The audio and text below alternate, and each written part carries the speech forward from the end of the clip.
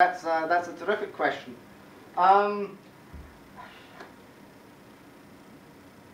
I think I don't think the BBC myself, and we'll wait to see what the research says, did anything very different in the referendum campaign from what it might normally be expected to do.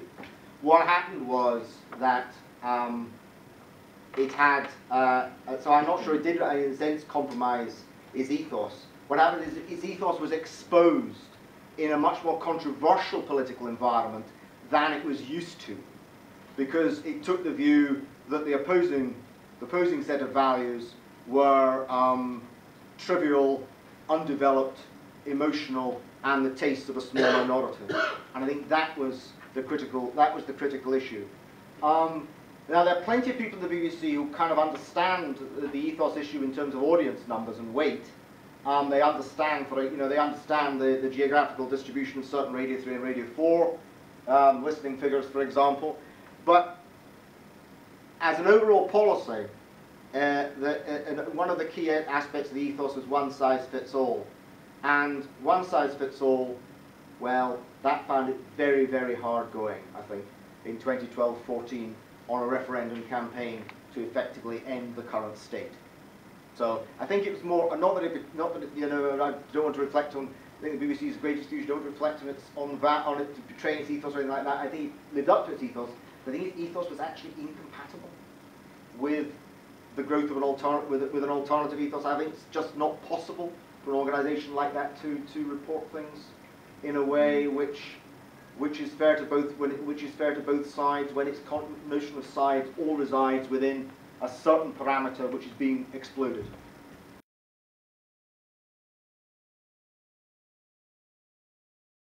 Well, part of that was about oxygen. Part of it was about what gets reported, which was where, and part of that, after you've excluded what doesn't get reported, you also have to look at the methodology that underpins the reporting and how it's going to get reported. So that takes a large amount of space out. But the key point really is that if you are providing a vision, you can say, and you say what your opponent is going to say, you will actually just put things into people's minds. If you provide a vision and say, your pensions will be safe in an independent Scotland, and pensions! And of course, that's picked up in the next 5 seconds by a large-scale print or broadcast outlet which says, pensions will be safe in independent Scotland. Dream on! Exclamation mark. So the difficulty of providing anti-occupatio when you're providing a major positive case for change is that anti-occupatio is one of the ways in which an opening speaker tries to get over their inherent disadvantage by actually fulfilling some of the closing speakers or the next speaker's functionality. But it's very difficult to do that if you're having to promote major change to a wide audience.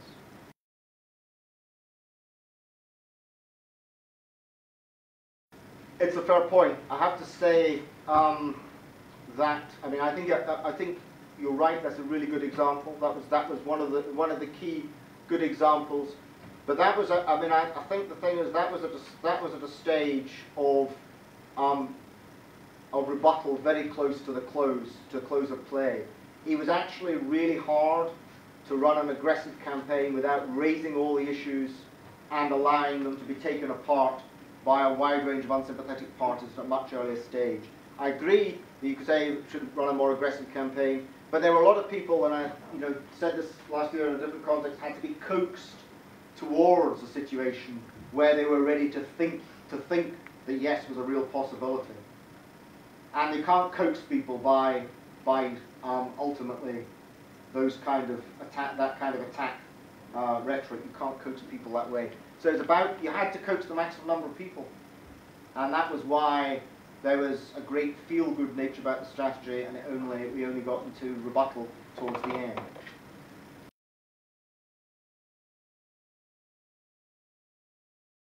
Was that Meet the UKIPers? You can see it in iPlayer. Yeah, I did. I don't know. I did see it. I did see it. This was.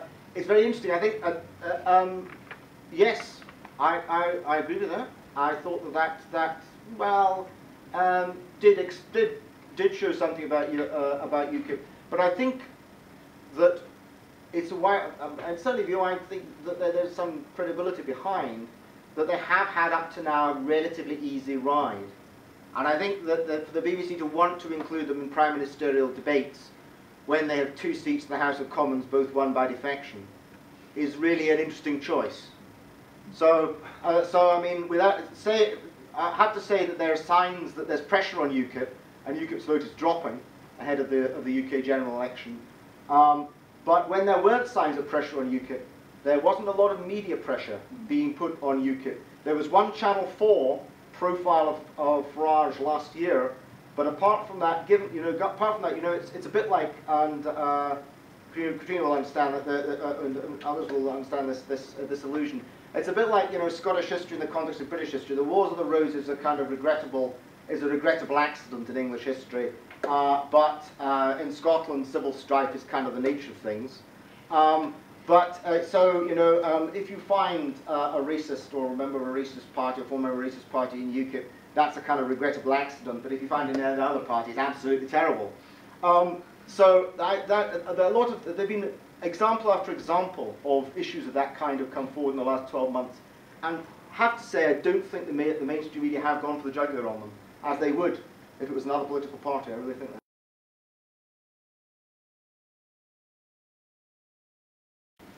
Twitter changes the nature of the statements you make, but as I was indicating, a lot of very complex statements depend on a high degree of valency. The more space and complexity you can give to a statement is a reflection of your authority. So it's inevitable that as authority in public discourse becomes eroded, statements change. And of course, the other thing is, and that's the last slide up now, that often Twitter feeds are used to actually direct you to statements or to use Q&As in which conventional political discourse can take place. And obviously the Scottish Government are very much to the forefront in that. With the UCL speech there, that was distributed very widely on Twitter. So I think it's a question of knowing what the medium's for, not that the medium changes the ability to make a message. And as for silence, I don't think there was silence.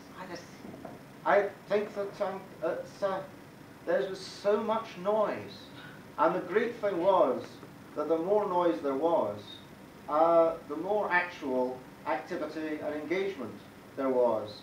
This was not a matter of This is not a matter of speaking and not acting. So we're not even in the realms of a Beckett play. People went off to look for Godot.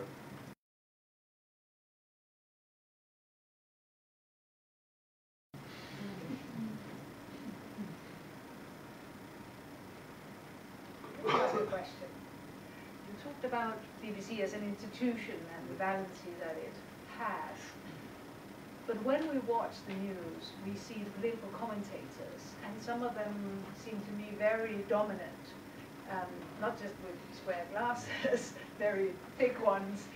We always see them coming on at the 10 o'clock news, but I wonder how much individual political commentators within the BBC can create an ethos about themselves and also valency.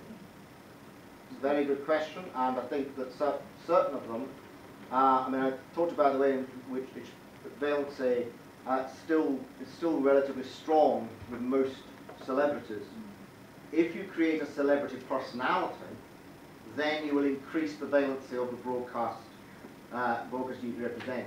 And there's some, there are some commentators who definitely create a celebrity personality around themselves to a greater or lesser extent, more or less deliberately. They have a style, they have an outlook, they have an approach, they have a trademark, and they do that in a way which helps to increase their valency and therefore the valency of the institution that they're working for if they're delivering politically. There's also, as I'm mentioning, the environment valency. Just as Neville referred in 1959 to the Times knowing what was important for the future of Britain because it hung around 10 Downing Street. So hanging around 10 Downing Street is also still a fairly positive valency.